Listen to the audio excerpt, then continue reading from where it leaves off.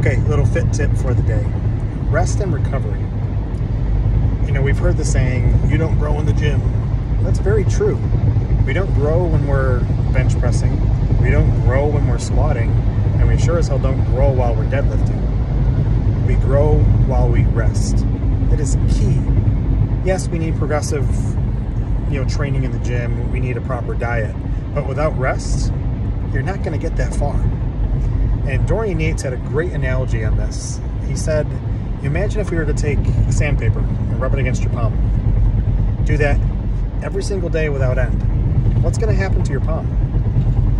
It's not going to heal. The tissue is going to break down and it's going to hurt like hell. But say we were to take our other hand and take that sandpaper and rub it maybe Monday, Wednesday, Friday, leaving 4 days for rest. What's going to happen? That tissue is going to callus. It's going to grow thicker and stronger.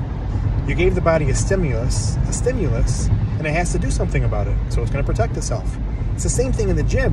When we're in the gym and we're squatting, 405 for sets of 10, you're telling the body, hey, listen, body, you need to get stronger. You need to get bigger, because this is what I'm going to make you do. But if we don't give the body time to recover and heal from that, you're just spinning your wheels. So training 3 to 4 days a week when your goal is to get as big and as strong as possible, it's probably ideal. Could you get by with 5 or 6 days?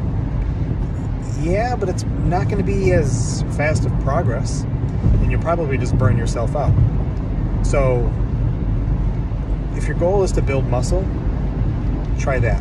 If your goal is to impress people by being a gym athlete and training every single day and doing crazy shit, keep at it.